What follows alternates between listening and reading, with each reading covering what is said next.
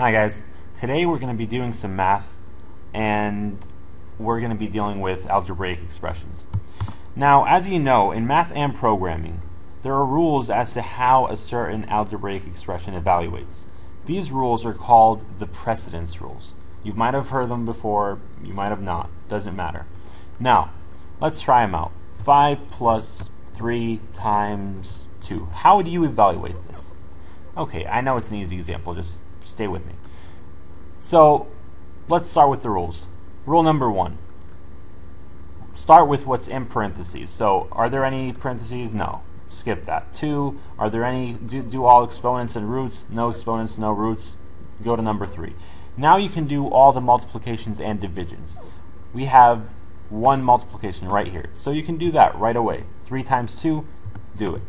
4. Now you can finally do all the additions and subtractions. 5 plus 6 equals 11. Now notice how we did not start with the addition, although it was, it seemed that it was first. Okay, we started with the multiplication first because that's what the rule says. Okay, let's try this one.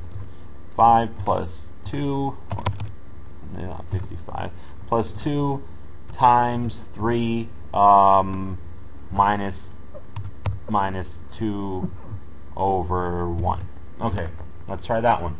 So, according to the first rule, start with anything that is in a parenthesis or in parentheses, and it's right here. 5 plus 2, that evaluates to be a 7. We get rid of that. Okay, number 2. Is there any exponents and roots? No. Do all the multiplications and divisions. Okay, we'll do. We have one multiplication and one division. Which one do we do first? Well, I knew you were going to ask that question because I knew that I'm going to tell you this. So when two of the same order are on the expression in the same expression, start with the leftmost one. So go from left to right. So we start with this one, 7 times 3. It's not because it's multiplication or it's division. It doesn't matter. Whatever is on the left. If they're the same level, start with the leftmost one. So 7 times 3, you give that, and that's going to be 21.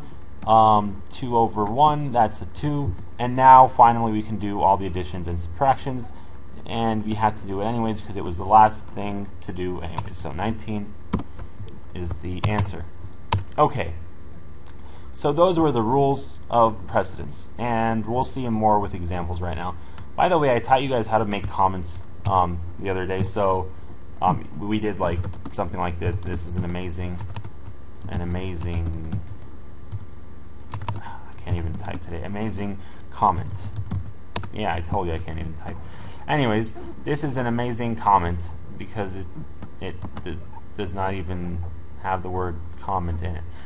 So, if you wanted to make one line of comments, that's how you do it. If you wanted to make a whole block, all you have to do is do a slash and star and then star slash. Okay, like that. And that'll make this whole block a comment, and this would not count in the code because this is just words, right? So, anyways, let's take it out and start doing an example. So let's say int x equals 2, y equals 4. Oops, don't need that, right? And let's do int z, and then let's do z equals, let's say x plus y over y minus x. Okay, and then let's see out z. Okay, and we have to do it according to the precedence rule.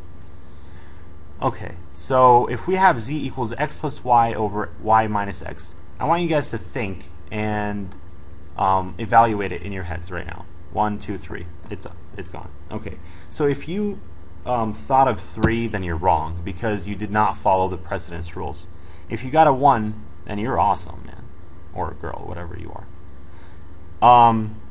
Now, you're still awesome if you didn't get it right. It's okay. We'll go over some more examples, but the reason you got it wrong the first time was because you actually evaluated x plus y into 2 plus 4, 6, and then you divided the 6 by y minus x, which is 2. So 6 over 2 is 3, and that's wrong. Well, it's right, but I mean that's not what this means here. That's not the expression here. The expression here is basically we have to follow the rules, which says are there any parentheses? No. Number 2, any exponents? No. Okay, 3 multiplications or divisions? Yes, there are. They're right here.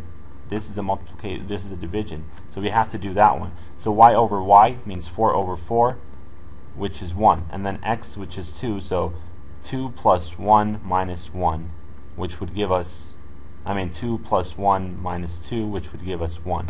And let's see if that's correct here. Okay, yes. Yep, it gave us a 1. Okay, so that's all you got to know. You have to know that you have to follow the rules whenever writing an expression like this.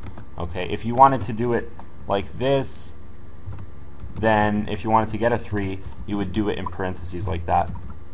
And by the way, extra parentheses never hurt. So if you wanted to make sure that this is like for sure, in parentheses, you can just do that. You can do a billion parentheses. I don't know why you would do a billion parentheses. That means you have no life. But it's a good idea to know that it's okay to add parentheses. But you have to have the minimum amount in order to get the answer you want. So if you wanted to get the 3 value out of it, here you go. It depends on what you want, really. If you want to add this over this whole expression over this whole expression, then this is what you'd do. You'd have them in parentheses. Okay, so 3, there you go.